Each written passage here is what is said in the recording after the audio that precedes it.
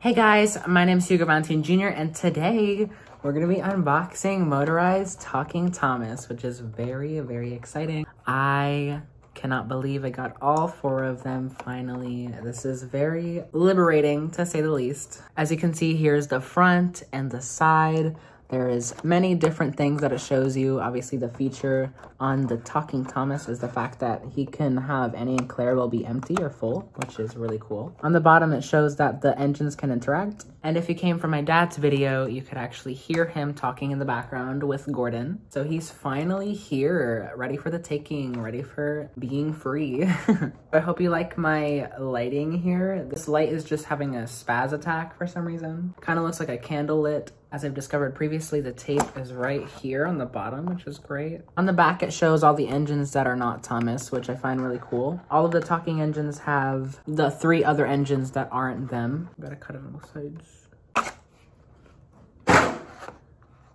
Wow. What a tough unboxing. Damn, so loud, so loud. This is the 4th talking engine, so I got all 4 of them, which I'm so happy about. Last one of the collection. Well, technically Percy would be the last one of the collection, but this is the last one of the Special Moments 3-packs. They painted the ridges on the top of Annie and Clarabelle silver. I never knew they were supposed to be silver. Well, that's news to me. I'm literally gonna start customizing it that way. Look at the passengers. The passengers on both sides, both Annie and Clarabelle. Here we have the front of Thomas. This is the side. He's very muddy. Annie and Clarabelle's very muddy. Of course, he talks. Let's see if he replies to Gordon.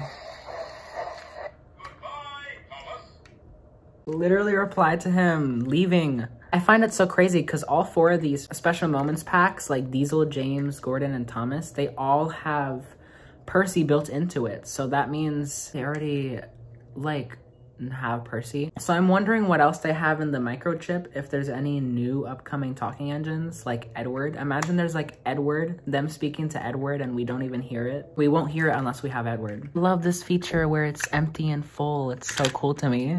And of course there's a lamp on the front.